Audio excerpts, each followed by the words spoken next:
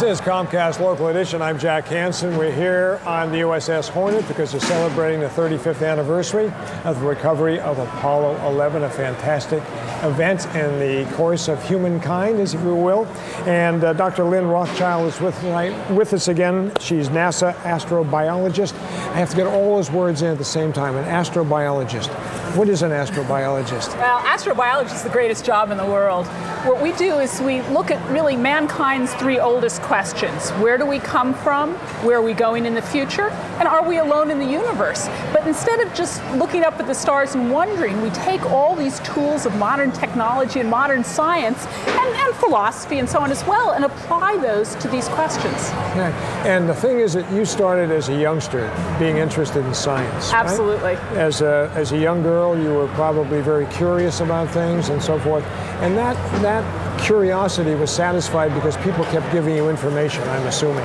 Well, they gave me information, and because, and more important is they gave me encouragement.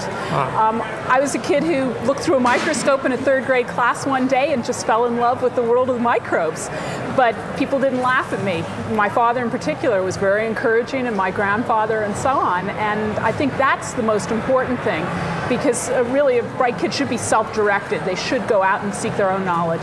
Okay, now you're also at Stanford, teaching at Stanford. Absolutely. That's right. And of course you're getting bright, intelligent young people you're working with there. Right. What is their attitude toward the world of science, both men and women?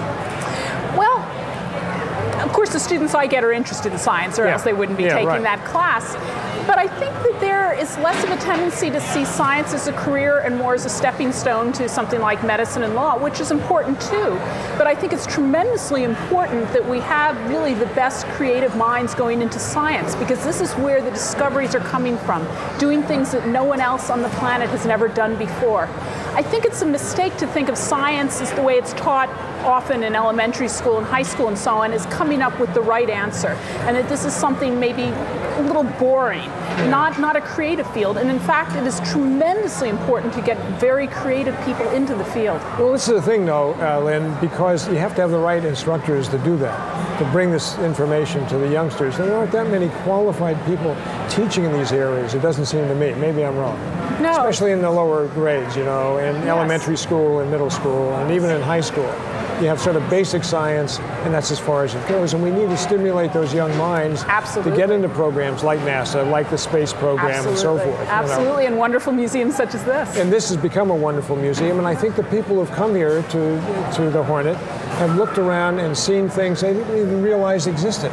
I mean, it's been a number of years since they recovered those Apollo astronauts. And this is opening up some minds, even this week that we've been here. Absolutely, you know. Absolutely. Tell me about some of the ideas that you have about things that are going on as far as our travel into space. Are we going to be able to do that from a scientist's viewpoint, from the viewpoint of biology? Can we do that? Oh, absolutely. We're going to be able to travel in space as humans, and we are already sending up unmanned probes. And many people don't realize this. We also send up satellites and so on carrying microbes to do experiments. My husband and I have been particularly involved in those. In microbes? Tell me about that. Yeah, well, if sending them up. Yes. We're sending things to outer space rather than just getting things and bringing them back. Absolutely. And the real rationale behind our experiments is the whole question of whether life could transfer from planet to planet. In fact, we know that Mars was actually a better place for life than the Earth when it first formed. So it's quite possible that life jump-started on Mars and then was transported to the Earth, or less likely, but also possible that there was transfer the other way. But if you're going to have life going from, say, Mars to the Earth, it has to be able to survive the voyage. And that's a very big question. We know a great way to take this trip, and that would be to hitch a ride on a meteorite. We know meteorites go from Mars to the Earth. But could a microbe survive within a meteorite during this transport? And so we've been doing some experiments to look to see whether this is possible. Hold on idea and come back and see us again. Okay, great, Lynn? thank you very much. Comcast Local Edition on the USS Hornet. I'm Jack Hansen. Thanks for watching. This is Comcast Local Edition. We are aboard the USS Hornet. It's a floating museum, this wonderful aircraft carrier that has done so much. It has picked up the astronauts from Apollo 11 35 years ago, and this is Splashdown week, and they're just enjoying themselves all the heck. I have to say that. Dr. Lynn Rothschild is here. She's a NASA astrobiologist. Nice to have you again, Lynn. Thanks very much, Jack. All right. We were talking last time we met, and that was about the fact that some meteorites have come from Mars to Earth, and some people believe that that may have brought living organisms of some sort to Earth, and other people don't believe that. What is the story on that? Well, I don't know what to believe. Yeah. I'm not sure either. But we do know, as you say, that there are meteorites that have come from Mars to Earth. Many of these have been found in the Antarctic. Not that there's anything special about the Antarctic, but of course it's white with snow. You can see them, right? Absolutely. There's one over there, right? Absolutely. Yeah. And so we know that rocks can get from there. We do know that the conditions on early Mars were not dissimilar from early Earth.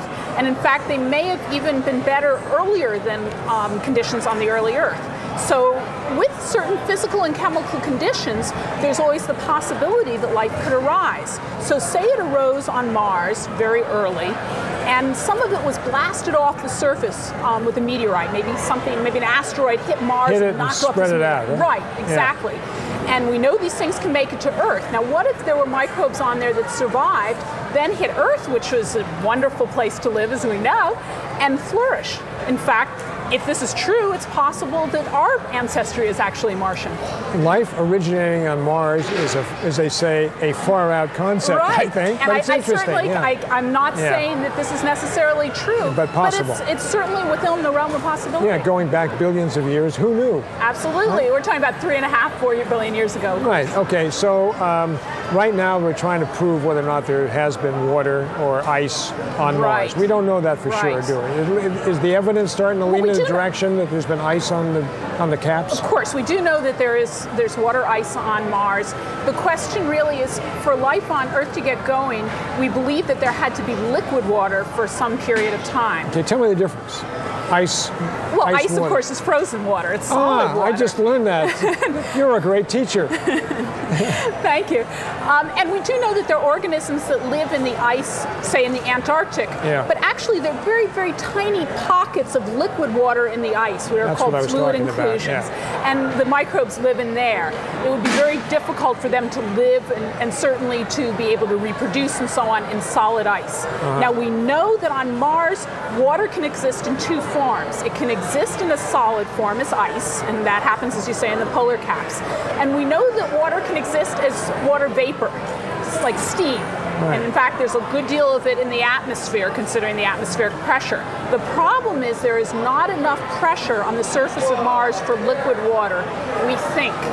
But this is now a very, excuse me the expression, hot topic. There have been several papers in the last few years suggesting ways that liquid water could be stable on the surface. And so this may actually be key to the question of whether there was ever life on Mars. Will we ever really find out until someone steps foot on Mars? I don't know. It's very difficult. The problem is I'm a biologist, I'm a microbiologist, and if I go out and find an indication of life in, say, Yellowstone or outside the lab at Moffett Field or Stanford. New Zealand, you went to New Zealand. New Zealand, Antarctic, you're unlikely to question it because we know there's life all over the place here. So the barrier, the standard that you're going to use for my results is much lower than if I go to Mars or send a robot or whatever and say, we have an indication of life. You're going to be much more skeptical. So the standards that you're going to apply to my results are going to be much higher. Okay. So it may take a human there, hopefully not. Okay. Nice to see you, Lynn. Thanks so much for being here. Comcast Local Edition. I'm Jack Hansen on the USS Hornet.